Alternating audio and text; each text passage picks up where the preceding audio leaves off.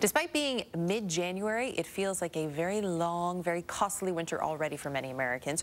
Crude oil prices are up over $90 a barrel, sending the cost of heating oil soaring.